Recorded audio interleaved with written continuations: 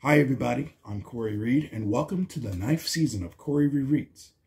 Today I have 3 throwback books that I'd like to read it to you, and they are Mouse's First Halloween by Lauren Thompson, illustrated by BUKET ERDORGAN, So Many Cats by Patrice Schnick de Reiners, illustrated by Ellen Weiss, and Bam Bam Bam, written by the late Eve Merriam and illustrated by Dan Yacarino. Now, the first book I had years ago during the first season, and it's called Mouse's First Halloween. I just want to remind you that the mouse in the story likes who was afraid of anything, but not so scary after all anyway. So this is the book that really is all about. And I cannot wait to read it to you. Let's go. Mouse's First Halloween by Lauren Thompson, illustrated by BUKET ERDORGAN.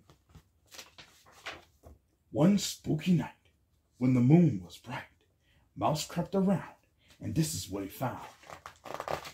High in the sky, Mouse saw something flying.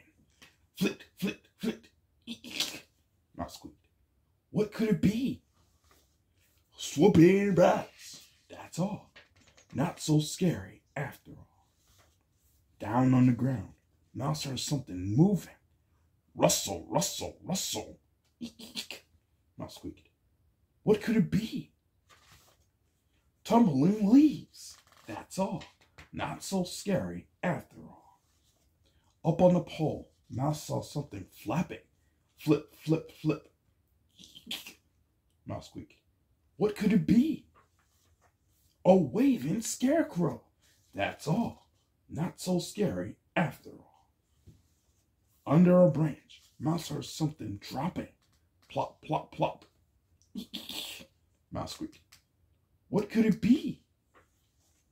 Falling apples, that's all. Not so scary after all. Over near the wall, Mouse saw something sneaking. Creep, creep, creep. Eek. Mouse squeaked. What could it be? Scampering kittens, that's all. Not so scary after all. Down deep in the shadows, Mouse saw something flickering. Grin, grin, grin. Eek.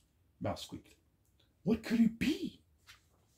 A glowing jack-o'-lantern, that's all.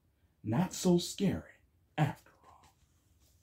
Then on the step, Mouse heard something knocking. Thump, thump, thump. Eek. Mouse squeaked. Thump, thump, thump.